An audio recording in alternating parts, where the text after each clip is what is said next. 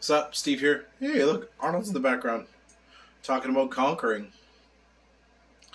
I posted a video earlier about how I used visualization and meditation to change parts of me that I didn't necessarily, quote unquote, like. Obviously, like, for me, it was being on time. And I just changed the perception of myself, and I changed how I viewed myself. And, you know, people talk about the law of attraction in terms of, like, money and houses and relationships and cars and all of that stuff. But you can look at any of that stuff. There's a guy named, I think his name's Adonis Bjornson, talks about some stuff. There's a guy with some higher level stuff called Bashar. There's Abraham and Esther Hicks. There's The Secret. There's Joe Vitale from The Secret with, like, the attractor factor. There's all the different stuff. We have all the steps we need, all the goal setting we need, all the different kind of stuff. But for years, I chased goals, and I chased, like, essentially conquering, and I chased money, and I chased, like, I always put these videos up with, like, this idea of hoping that, like, lots of people watch them, and I didn't necessarily worry so much about those individuals that are watching this on the other end of the screen. And I don't want to be disingenuous when I say thank you very much for watching this. I'm not making eye contact necessarily because I'm trying to look at myself on the screen. I'm in selfie mode here, but the point of this is, here's an example of how this actually works.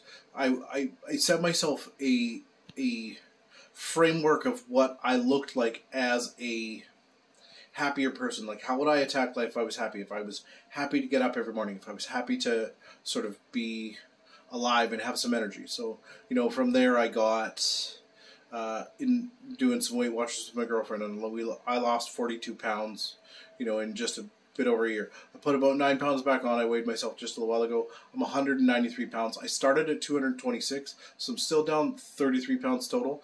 And for me to be able to keep it off, keep that amount of substantial weight loss still off after a couple of years, it means that I've changed the perception of who I am as a person.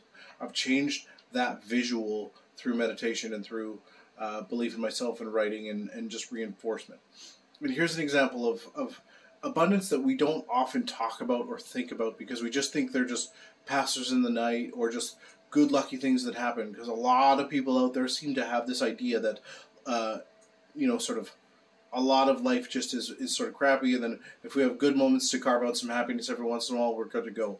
Well, I don't like that. I like the idea of being happy every single day and aiming for that every single day. I may not get it every single day, but I'm damn near probably 80 to 85% of my days are happy. I probably have, honestly, I calculated them, I probably have maybe 4 or 5 days a month where I'm honestly not super happy for most of the day. Probably less than that. So it's like maybe 30 days a year, I would say, where I'm like, ugh, this day's kind of lame. But the rest of them, I'll take that. I mean, over 300 days a year where I'm, like, actually excited and not just complacent and kind of, I'll be okay with everything. Things are pretty good.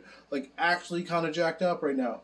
And when I talk about things, sometimes I come across as intense and maybe seem a little bit angry, but I'm not. I'm just passionate. I want everybody to be able to live like this. And I wish I could just shake people. I could just grab them and be like, oh, just do this. But you have to have your own path and your own journey based on this. So here's an example of how abundance, like, works for me in terms of, like, of you know, abundance and luck and all that stuff. Tonight I went to a baseball game with our local sort of AAA team here, and someone I hadn't seen in a long time just walked up and gave me a free ticket. And, like, and I said, you sure? And she said, yeah.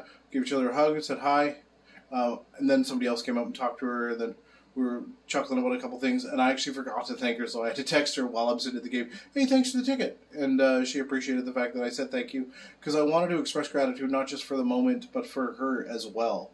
And again, we didn't talk before. I had no idea she was going to the game. I didn't see anything on social media. We are Facebook friends, but, like, you know, you don't see every post from every single person. So this was completely, quote-unquote, random, and stuff like that happens to me all the time. And if we were keeping score, I put that in the win column for law of attraction and luck and things that I get, because there was a cash value to those tickets. and I got a $15 ticket for free, right? You know, what if I don't win the 50-50 tonight? It's like $1,200. You know, those things happen. They happen all the time, but we like to pass those over because they're not like a giant lottery win, or we didn't get that huge promotion, or that smoke show of a girlfriend with, you know, like that was just a 10 out of 10 knockout, didn't like come running up and beg us to date them, or whatever sort of stupid circumstance we have. Every little thing that happens to you is not a fluke. If you aim for good things and you be a good person and you put good energy out, then it comes back. Period. Love ya. Keep doing what you're doing. Keep following me for more of this ranty stuff, and these are more my genuine videos, because I always want to make sure that nowadays, especially, people are getting the value out of this. I'm never going to try and sell you anything. If I do sell you something, it's going to be somebody else hiring me to be a speaker or something like that. But there'll be never anything directly from my websites anymore, or anything where I'm selling you stuff directly. I just don't want to do it with that. All right. Okay. Talk to you soon. Love you.